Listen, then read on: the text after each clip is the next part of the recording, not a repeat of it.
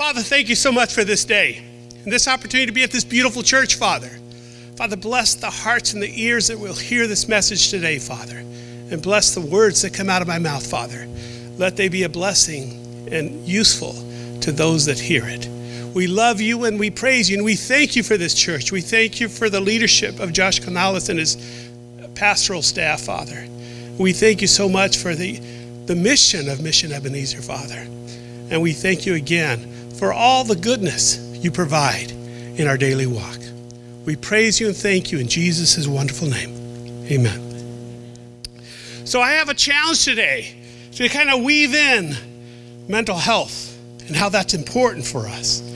And I also have a challenge to talk about some concepts that I think are important for all of us, and me in particular. When I share, when I teach, when I preach, I always look at how this would affect my life and my family's life, first of all. And I hope and pray that these words and these themes will be relevant for you. I'm also going to show you a little bit about the brain today and talk about the brain. Talk about depression and anxiety, because I'll tell you about my background as well. But let me tell you a little bit about my background to give you some context. I did my undergraduate studies at the University of California, Irvine. I was a pre-medicine major. I wanted to go to medical school because medical doctors make a lot more money than pastors. Most pastors. I was ready to go to medical school. I was applying and about to take something called the MCAT test. I didn't take it, but I was about to take it. And someone said, why don't you volunteer at a hospital? And I said, okay, I'll do that. And they put me on St. Joseph's Hospital. I speak Spanish more or less. They stuck me on as a translator on the OBGYN ward. Oh yeah, it gets worse, my friends. And I thought to myself, that's where the babies are born. I love babies. Put me on that ward. And they put me on the OBGYN ward, and they gave me a pager back in the day, and I went to all the appointments, and the pager went off for the first night of the first delivery, and it was amazing. I was so excited and thrilled. I remember shouting to my apartment roommates, I'm off to save the world and deliver my first baby. And it's because it was 2 o'clock in the morning. They said, shut up, it's 2 o'clock. I got to the hospital, and everything changed. A light bulb went on. Everything exciting about medicine wasn't so exciting anymore. The rooms were covered in blue sheets, and there was heart pressure monitors and blood pressure monitors, and the nurses were serious, and occasionally a doctor would show up. And that first labor was a 16-hour delivery. 16 hours of screaming, crying, fainting, and a little bit of vomiting, and all of it was coming from me. She was fine. I was in Spanish going, ya no puedo. You know, I was like fainting, and she said, levántate, ayúdame. And I was like, no, just breathe, just breathe. I realized a couple things in that moment. First of all, that medicine is a beautiful profession, but it wasn't for everybody, and it wasn't for me. The other is that, have you ever heard the saying that childbirth is the most beautiful experience in the world?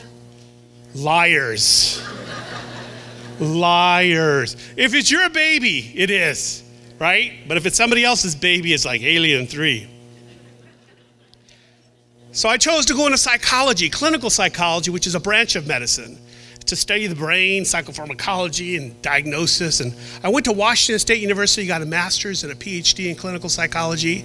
Finished there, then I went to UCLA Medical Center to do what we call our service or residency or traineeship at the hospital. And then I went to Cornell University to do a postdoc and to do more hours as you get licensed.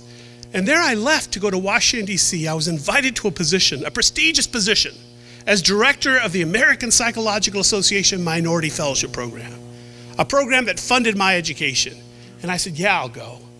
And it was there that God spoke to me. And it wasn't a pleasant conversation. I was in DC 2 years. I had written about $20 million worth of grants for this organization. I was helping them. I was advancing my career. And one morning I took a train in. And I remember that day as if it was yesterday. It was snowing. It was beautiful.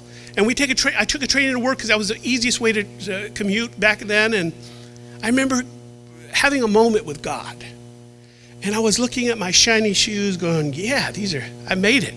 I was looking at my briefcase, my brand new briefcase. Yeah, I was contemplating, saying, Lord, I got a corner office at the American Psych Association.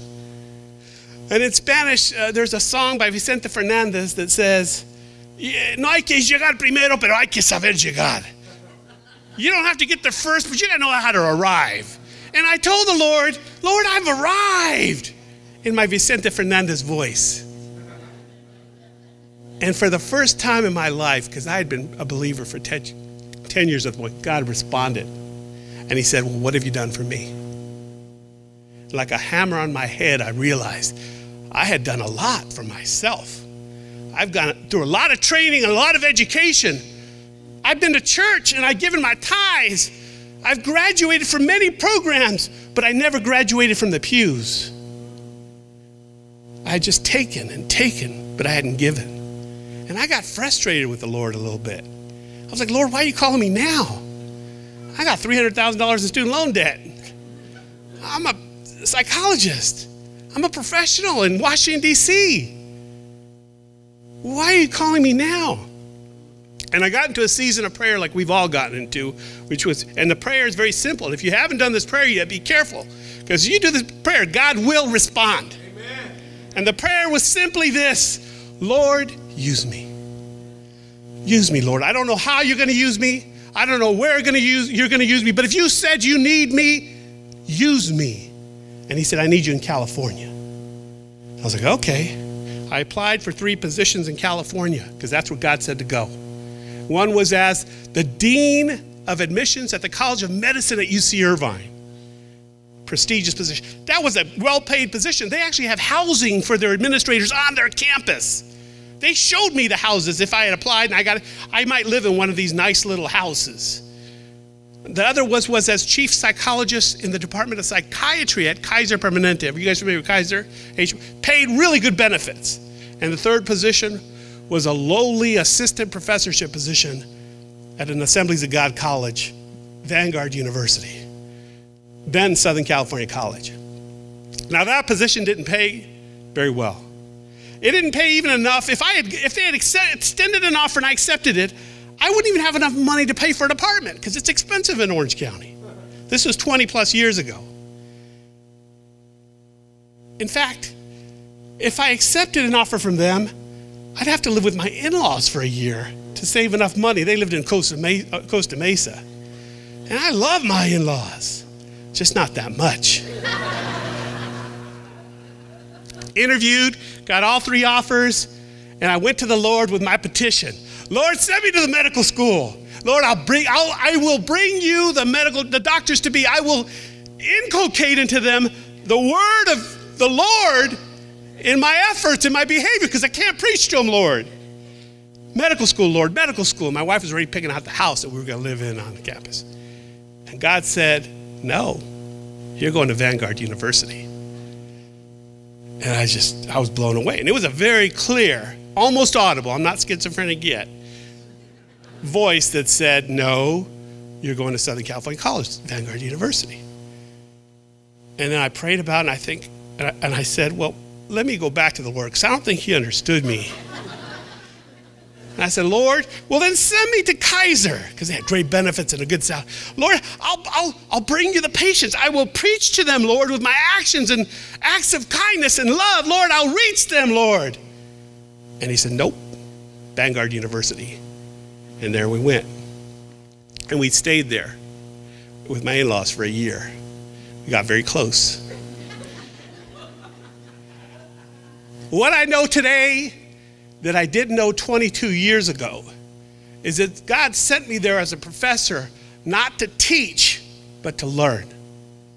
Not to teach psychology or Christian psychology or faith in psychology, but to learn what it was and is, and I'm still learning to be humble and to be a servant. And we went there. The message today is pretty simple, and we'll talk about psychology and mental health, but you have to be strong and courageous, and you have to be faithful and obedient to God, even when things aren't clear, even when you're scared, even when times are tough.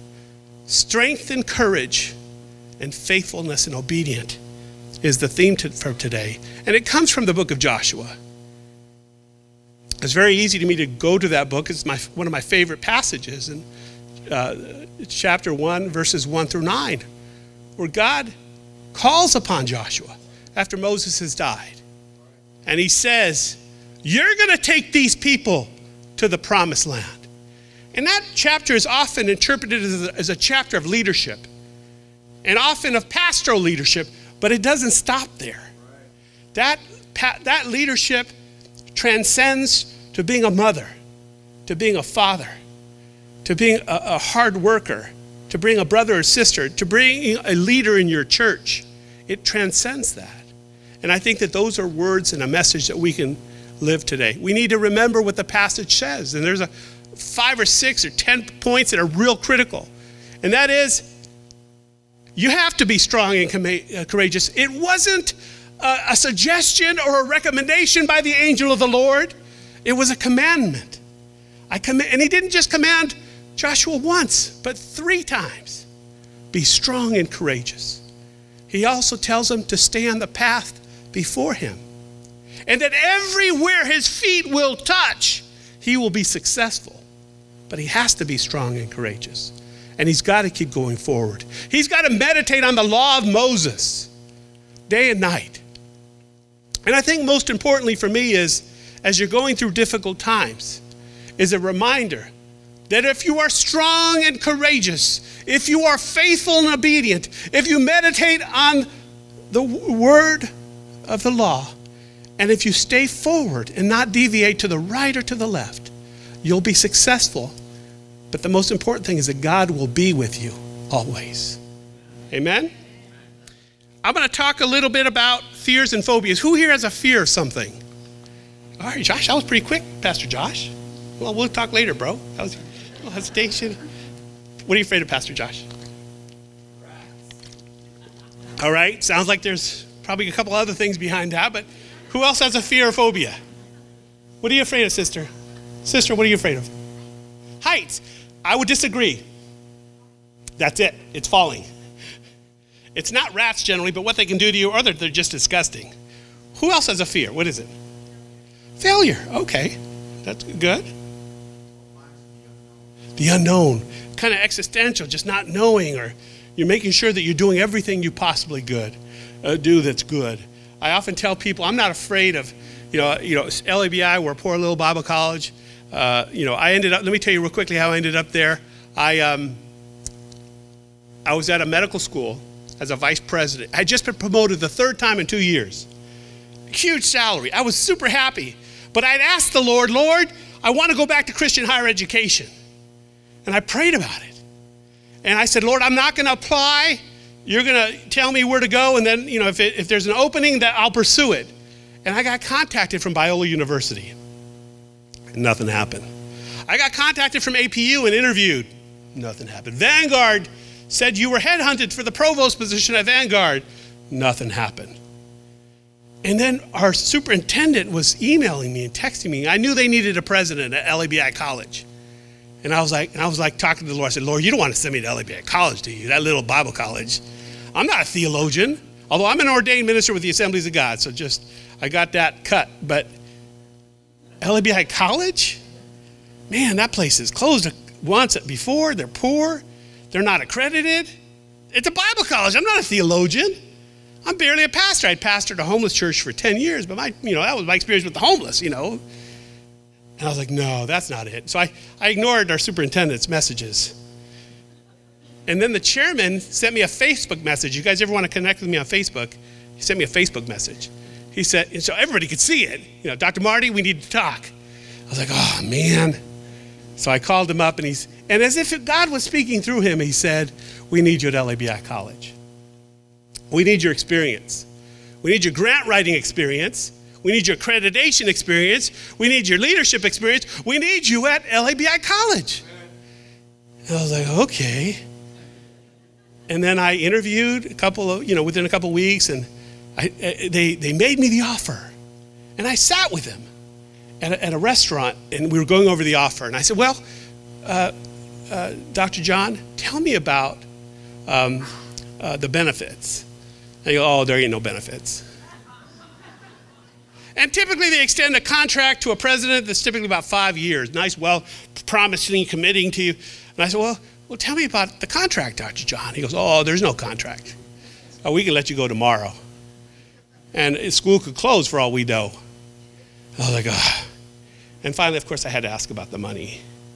And I said, Dr. John, not for me, but for my wife, who likes to, who will undoubtedly ask me the question when I get home, how much does it pay? And he didn't even tell me. He just laughed and said, oh, it's about a third of what you're making now. But when he said those words, I was reminded about the book of Joshua. I was reminded about being faithful and obedient. I was reminded about how I went to Vanguard in the first place 22 years ago. And I realized if we're faithful and obedient to God, he will take care of us. And he will take care of our needs. So when he finished those words, as much as they hurt, at the same time I knew I was accepting, because this was from God. I left the medical school, and everybody at the medical school, I don't think there was a single person that said stay. Go. They all said stay. Not a single person said, go on to LABI. They basically, the messages were from the president on down, don't go, you've got a good job, you just got promoted, you just launched a physician assistant program, you got a pre-med program approved, stay here. Your career is going to go up and up and up. And that school has even closed before. We did some research. And I wrote them all a letter and hand-delivered it to most of them. And the basic gist of the message was, I've never feared losing a job. I've never feared not having a paycheck. I've never feared not being able to provide. But what I've always feared is not being under the will of God and not following his purpose and plan for my life. I'm leaving. God bless you all. And I did. I've been there now 5 years. I don't know how much longer. I've been here 5 years. And we've achieved the highest level of accreditation, as I shared earlier. We're the only Bible college that's state approved in the state of California. We're also eligible for financial aid, and we're pursuing that. And God is good. We're on the verge. We're still struggling, but we've met all the expectations that the state has for us as well. I want to talk a little bit about the brain. When does your brain fully develop? What do you think it is? 26, who said that? 18, who said that? 21. Wait, what did I hear over here? Okay, what's your name? Okay, Ronald's right, 25. Let's look at the pictures of the brain. So real quickly, back part of your brain, there's an area called the occipital lobe, area 17, visual cortex. You actually see in the back part of your brain, not up here. You see back here. When you get hit in the back of the head, that's because you see stars. But this is where your brain sees. The parietal lobe is more for sensation and movement. The temporal lobe, right by your temple, is for auditory, for listening. And the last part of your brain to develop, at about 25, is the frontal lobe. And this is the part that makes logical, pragmatic, executive decisions. It doesn't develop to your 25. Now, who here is over 25? Raise your hand. Y'all are old. Think back when you were 15. And think back when you made decisions when you were 15. Were they good decisions? It's because you were brain damaged. Your frontal cortex was not fully developed. This is important for a lot of reasons.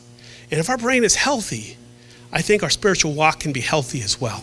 And this is important. Let's look at the next slide. We're probably going to go through a couple of these slides pretty quickly.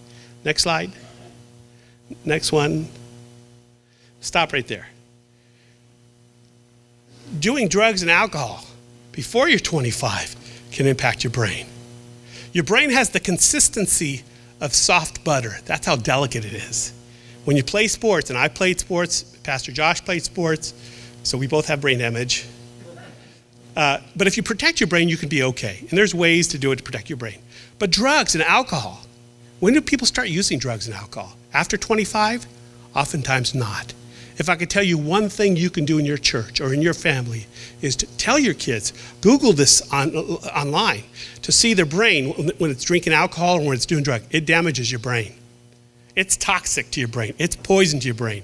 It affects who you are. And if you get addicted to some of this stuff, then it changes your personality. And you're not who you are, let alone not be able to worship and praise the Lord and walk in a spiritual way if your brain is damaged.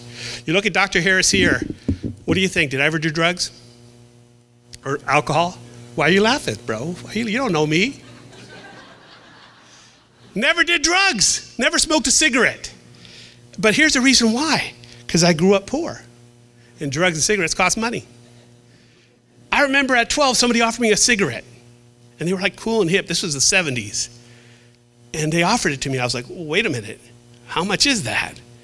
And back then it was like 75 cents a pack in the 70s.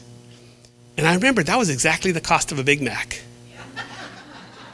I was like, no thank you, that's a Big Mac. I'm hungry. 2 years later, somebody offered me a little cigarette after a football game. And it smelled funny. And I knew it was marijuana. And they said, hey, Marty, try this one. I said, well, wait a moment. How much is that? And back then it was like $10 a gram. And they said, $10 a gram. I said, well, that's 10 Big Macs. Then I hear if you smoke that, it makes you hungry. Man, I will die from starvation. I start smoking that. Never did drugs. But if you protect your brain, let me show that image again, Pastor, the image of the brain. This is called SPECT imaging. You don't have to take any notes. SPECT imaging is called single photon emission computerized tomography. And one of the experts on this is Daniel Amen, Dr. Daniel Amen, who's a friend of mine. And we've done actually research together. He's a neuropsychiatrist. He's actually a graduate of Vanguard University, and he's a believer. But if you look at the holes in the brain there, what happens is it's not real holes, it's holes in the functioning of your brain. They inject your blood with a radioactive substance that tags to oxygen use, regional cerebral blood flow, and also glucose metabolism. Your brain uses sugar. Where it doesn't, it leaves a hole. And where there's a hole, it's your brain's dying or dead. So don't do drugs. Next image. We can see, next one, that's a PET image and an MRI on the left. Next one. Here is an opioid dependent. And in fact, that brain, a normal brain is to the left, healthy brain, somebody who's opioid dependent. It also looks like a crystal meth brain. That also looks like a schizophrenic brain. So somebody who's addicted to opioids or addicted to crystal meth or schizophrenic has a brain that looks like that. With the schizophrenic brain, it's not going to heal. But if you stop using drugs for at least a year, your brain will recuperate. It may not get to the perfect position it was before, but it'll get better. Okay, next slide. Alzheimer's disease on the left and depression on the right. Next slide. A stroke. So if you look at the right, there's a stroke in the healthy brain. Next one. And here's a poster of people who use drugs. So you could Google this online and get this poster. And if you want to talk about this afterwards, come and talk to me as well. Okay? But your brain is an important part of your spiritual walk. What is a disorder? You guys mentioned fears or phobias. Do I have any fears or phobias? The answer is yes. I'm afraid of sharks and flying. Well, don't judge me. Jaws is still out there. Why? Well, because I learned to be afraid of sharks because of Jaws. And then Jaws 2 came out. And Jaws 3 in 3D. And I was just a kid. And I know he's waiting for that Mexican buffet out there. I know the fear. I don't like to fly. And I wish I could talk to the pilots right before the flight. Because I don't understand them when they're talking to me during the flight. And then they tell you at 35,000 feet that we've reached 35,000 feet, our cruising altitude. Now you can sit back, relax, and enjoy the flight. I'm like, well, I would have if you didn't tell me we're at 35,000 feet. And I want to know, where did they graduate from, the pilot? The Harvard School of Flying or the Tijuana Tech School of Flying? I want to know if he's happy or if he needs a group hug, you know, or a prayer. We should start every airplane flight with a group prayer. Just grabbing each other. I don't care what your faith is. Let's just hold hands and pray to God that we get through this. But a fear isn't of itself a disorder. And I want to define that for this group here. And I know that this isn't a mental health class, but it's important.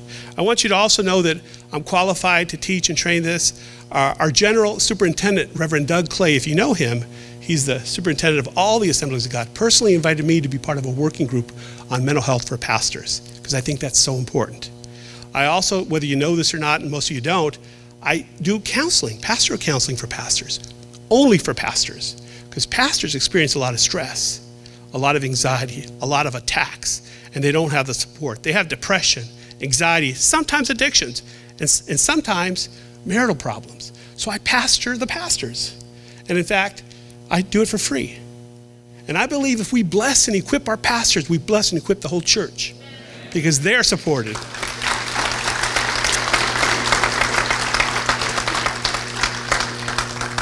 Things that we can do, church, to make ourselves healthier and better in our spiritual walk.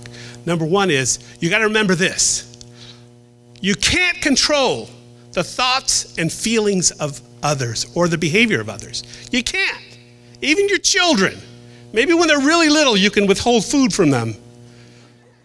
But you can't control them. You can't. Now, you got to remember, so you can't control somebody else's thinking, their feelings, or what they're going to do. You can't control them. Some of you I know are trying. You have to remember this as well. Nobody should be able to control your thoughts or your feelings or your behavior. They should not be able to control that. In Spanish, there's a word, manipuladora, manipulator. Oh, they just manipulate. Oh, she's just a manipulator. He's just a manipulator. And they come and tell me this in my office all the time. And I look at them and I said, nope, you let yourself be manipulated. You've got to control your thoughts and your feelings and your actions. You can influence with love, but you've got to control that. So remember that, church. What are the professionals that can help us when we're stressed out? And I want to share that just as kind of informational. We can go to a marriage family therapist, a social worker sometimes, a psychologist, counseling or clinical, a psychiatrist, even your medical doctor. And if you don't want to go to anybody, go to your medical doctor. And psychiatrists and psychologists will say, no, don't go to them, come to us. Go to your medical doctor. Because they have a general understanding of depression and anxiety. And that's what most people suffer from. So they can help you a little bit with that. Or prescribe something if you need it for that. So go to them as well. What are the symptoms of depression? Church, tell me some symptoms. I got 6 minutes left. 5 minutes left. What are some symptoms of depression? Sleep problems, sadness, hopelessness, helplessness, obviously depression, thoughts of suicide. Now I'm going to pause there for 30 seconds, and that is suicide isn't a normal response to depression. Just because somebody's depressed, most people that are depressed don't want to kill themselves. Depression, as Dr. Marty defines it, and it'll make sense, is not a response to depression. Suicide is not a response to depression. Suicide is a response to overwhelming, unbearable pain in their life. Suicide is a response to pain that they can't handle anymore in terms of their physical aspects of their body. They're suffering so much. The emotional aspects of some pain. They lost somebody. They just can't bear to go on. Or even the spiritual aspects. That's what suicide is a response to. We need to remember that. And I can come back and do a lecture on how do you assess for suicide. I do that with pastors all the time. We don't have time today for that. As believers, we have within our tool bag powerful tools to get us through mental and psychological conditions. More so than the rest of the world. I'm telling you, more so. And it's practical, pragmatic. I've studied it. I've researched it. I did research at Teen Challenge, Saddleback Church, Union Rescue Mission, LA Mission. Study this, and this is the results that I've gotten. But here's some challenges within the church as well. Of the pastors that I've worked with, pastors now, over half of them struggle with this thing, and I'm assuming we struggle with it too. Pride and unforgiveness. Pride and unforgiveness. Something's going on in the church. They're being attacked, and there's some pride issue going on. Or they're just even pastors, they can't forgive. And when you unforgive, if we're not able to forgive, and it's easy for me to say, forgive, it'll help you, you'll sleep better, and of course, it'll change your brain chemistry, and it'll do all of that. But forgiveness frees you from stealing. If you don't forgive, church, you're stealing.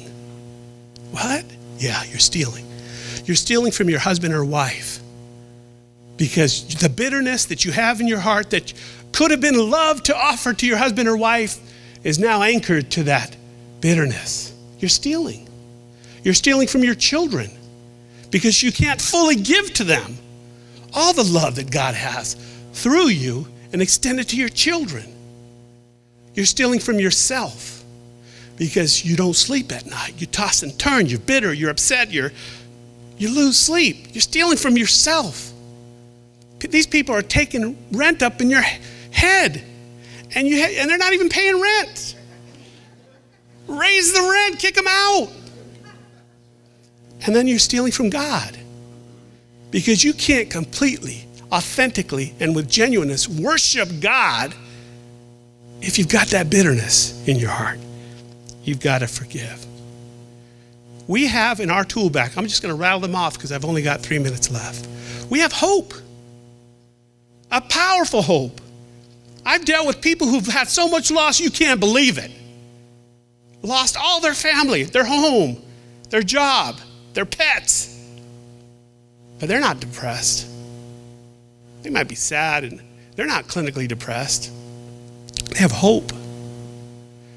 Even in the depths of their depression or the anxiety or the stress or whatever the world has challenged them with, they have meaning. Because God promises us that. And even in the moment, and I've been through those times where I'm like, Lord, I don't see the meaning in this. But we can resolve to that, Lord, you're going to explain it to me when the time is right. And your timing is perfect, and mine isn't. I don't understand, but you'll help me understand.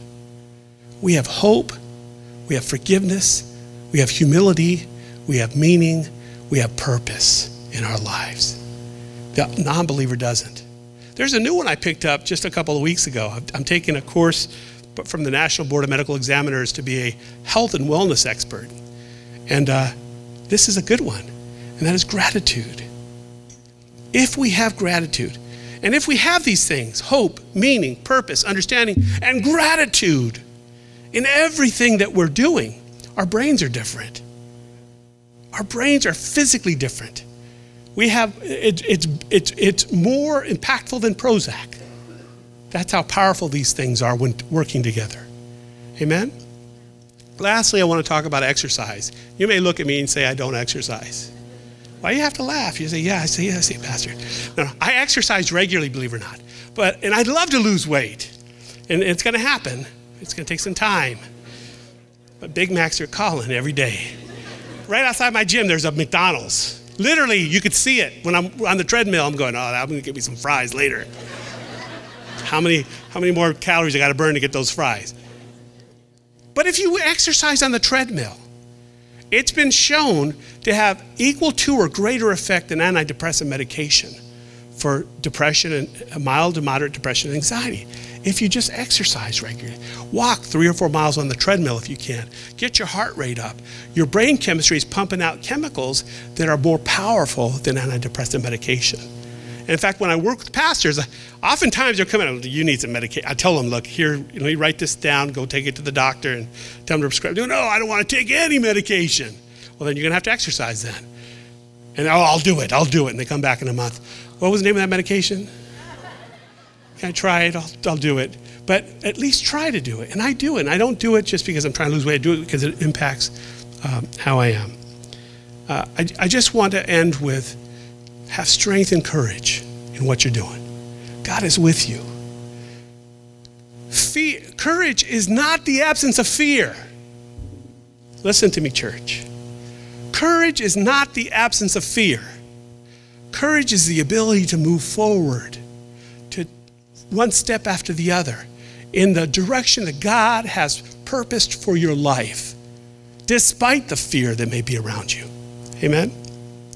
I'm going to do a prayer. Just staying where you're at. Just raise your hand if you'd like a special prayer about strength or courage or emotional health or mental health. If you know somebody who's struggling with an emotional mental health, let me just pray over that and I'll end. Thank you. Let's bow our heads. Father, thank you so much for the power of prayer, Father, in our lives, for the ability to reach out directly to you, Father. For those that have their hands raised or that raise their hands, Father, I ask for a special blessing on their lives, that you give them purpose, Father, that you remind them of the promises that you have for them, Father, that they reflect the promises in their walk with their heads held high, understanding that your promises for their lives will be fulfilled, Father. For those struggling with anxiety, stress, or depression, Father, or addictions, or marital problems, Father, bless their lives. Heal them, Father, and bring them towards the path of wellness and health, Father, so that they can please you, Father, with a more pure worship, Father, with a more pure walk with you, Father, and just bless them, Father, in everything that they're doing. Father, we thank you and praise you for everything that you do for us. In Jesus' name, amen. God bless.